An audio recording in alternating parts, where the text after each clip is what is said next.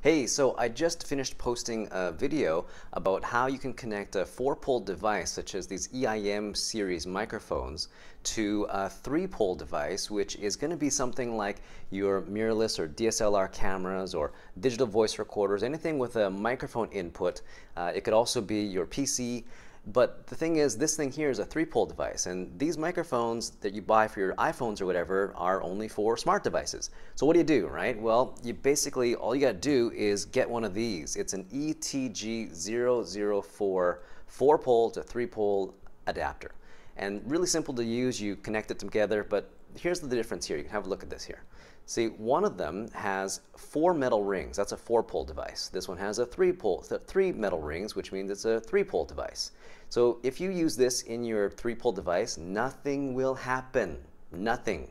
You'll be like, what the heck's going on? Nothing's working. So you got to get this adapter.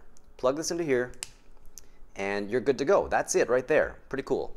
So now you take this and you connect it directly to your camera, like so, and you're good to go. That's it. So let's say you're vlogging or something, you can talk to yourself while you're shooting something. Really cool to do that.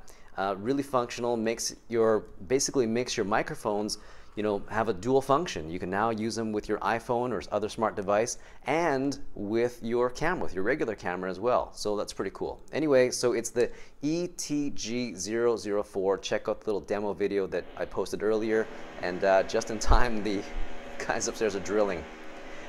Actually, this is pretty cool. This is actually the EIM-008 microphone with the iPhone 6 here. So this is the unidirectional one. So that drilling is super loud to my ears, but it may not be as bad to you. All right? Hopefully.